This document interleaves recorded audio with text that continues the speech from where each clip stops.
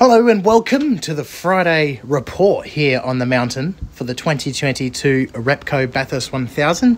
The day started off with the Super 2 qualifying. Now this was a split session with the Super 2 and Super 3s. It was a fairly clean Super 3 session with Kai Allen taking pole with a 2:07.4. Very strong performance by the 17-year-old. Very impressive. Fraser...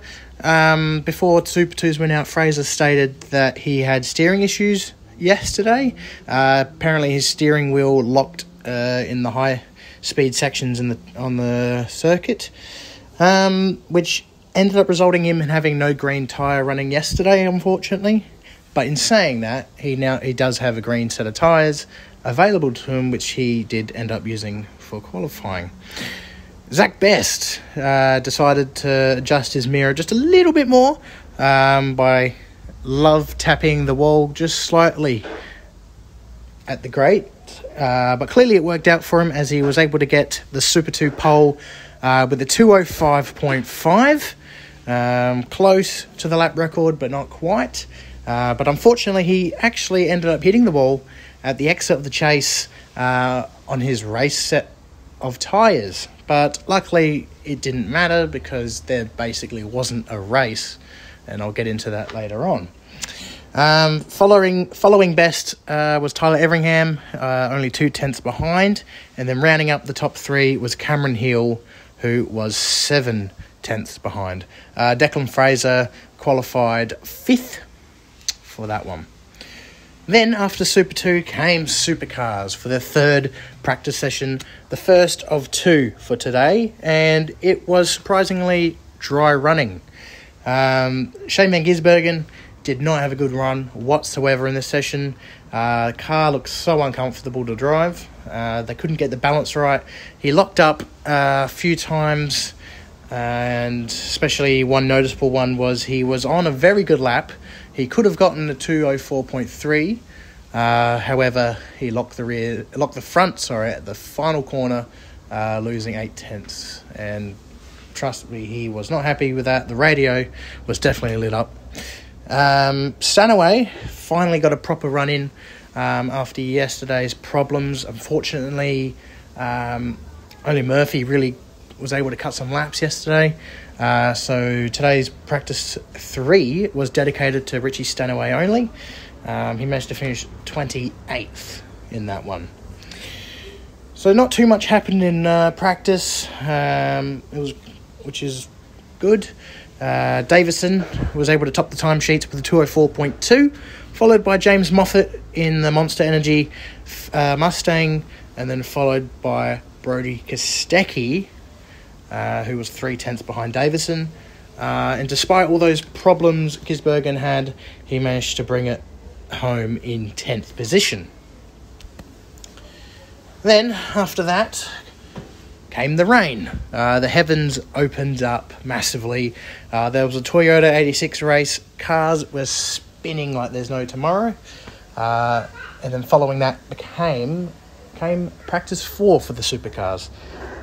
And there was lots of standing water, and I mean lots, especially at the awkward sections of the track. The first red flag was brought out when Todd Hazelwood crashed at turn 2, being trapped in the tyre barriers. He ended up making it out to qualifying on time. He ended up actually helping the mechanics fix the car. Cameron Hill lost it entering pit lane, I believe. Turns out there was a massive river at pit entry. Jones had a moment at the chase, got stuck in the sand trap, but kept it off the wall. He had a massive spin. That would have been a sketchy moment for him. Lowndes decided to create a water show on his way to pit lane with all that standing water, which was pretty amazing to see, but it would have been very scary. Probably needed another set of undies for that one. Then shortly after that, the second red flag was brought out as Will Brown lost control heading into just before Reed Park and hit the wall hard before he could reach third gear. because of that, the session ended prematurely, which was a shame to see. But at the end of that, Shane van Gisbergen had a better run this time around, managed to top the timesheets with a 2:30.2, followed by Feeney and Winkup and Courtney and Goddard rounding up the top three. Despite the water show, Lowndes was able to finish 10th, and Stanaway amazingly finished the session 5th.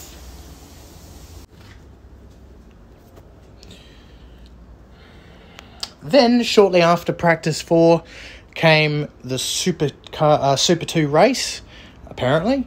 There was, of course, the cars. The race started under safety car. About on the third lap, it began. Everyone obviously was taking it easy for the first few laps. Payne showed a lot of pace in the wet. However, that was prematurely ended where Angelo Mazouris went deep into the tyre barrier at turn 2. There was a lot of damage. Hopefully they can bring it out for tomorrow. I'm glad to see he's all right, though. But unfortunately, that was literally the last green lap. On lap 5, they had 2 laps of green running, and that was it. Because the rain wasn't very much a problem, but the fog was insane at Skyline. You couldn't see a thing. So it's probably the best decision by race control there. But it did get better towards the end. But unfortunately, because of time certain, they couldn't continue, which is a shame to see, because it was definitely probably going to be an exciting race for sure. But in that supposed race, Zach Best supposedly won, followed by Tyler Everingham and Matt Payne. Not too sure if that is actually counts towards the championship or not. Haven't really heard anything about it. So in the meantime, let's just say it does. But hopefully tomorrow they can get a proper run out. Then following that, the fog did die down a little, and the supercars went out for their very important qualifying session. Of course, the top 10 don't stay where they are. They, of course, take part in the top 10 shootout on Saturday. Winkup, he... instead of Feeney qualifying, Triple Eight decided for Winkup to qualify car 88 in qualifying. Unfortunately, didn't quite work out anyway. He ended up 14th. But Waters set the pace early with a 2:26.1. But then Mostert seems to be the driver to beat after that. He showed a lot of pace. But then, of course, Waters decided to, with 8 minutes to go, Waters beat Mostert's time with a 2:23.6, which led him to provisional pole, which is really cool to see. So qualifying basically was giant Waters versus Mostert. Stanaway had a bit of a spin while on a fast lap. He was able to rectify that by being very quick in tricky conditions, bringing a car home in 5th position, which is amazing to see considering he doesn't do this full time. Jones and Shane van Gisbergen make contact towards the end, which resulted in Jones hitting the hard into the wall backwards. So there's a lot of damage there, a lot of repairs to be done. I'm not sure if there's a investigation happening about that. Very interesting there, but unfortunately Shane van Gisbergen was on a good lap there until he stumbled with Jones. So that's all the exciting stuff that happened in qualifying. I'm going to run through the top 10 now that will be contesting in the top 10 shootout. So provisional pole was Cam Waters in the Monster Energy Mustang with a 2:23.6, followed by Lee Holdsworth, who did an incredible performance. Of course, he was the reigning Bathurst champion from last year, showing that he could be in for the running for this year's win as well. I guess we'll find out. But an incredible lap by him in the Penrite Mustang. Mostert came home in 3rd position, followed by Shane Van Gisbergen, despite that incident there. Richie Stanaway, like I mentioned, 5th position. Incredible performance by him. Can't wait to see what he does tomorrow in the shootout. Davison, 6th. Percat, 7th. Courtney in 8th. And the 2 Erebus cars, Brody Kostecki and Will Brown, round up the top 10. So, pretty amazing result for Erebus today. All 3 of their cars made it in the top 10 shootout, which is incredible.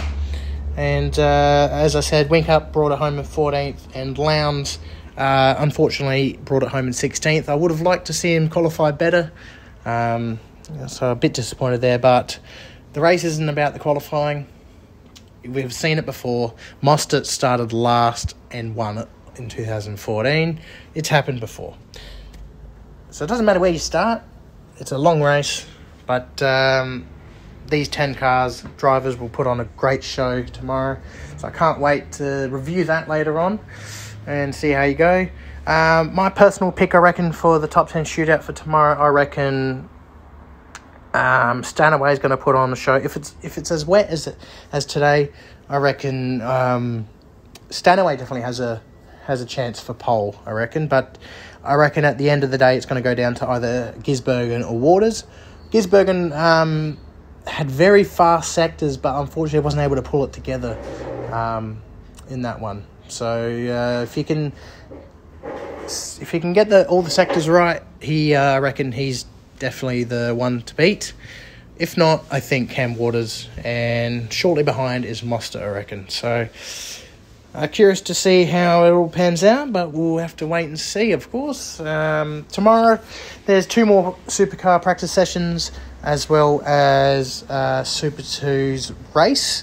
Can't remember off the top of my head if they have qualifying or not, but of course the day ends with the top 10 shootout. So enjoy the rest of your day and stay tuned for more reports.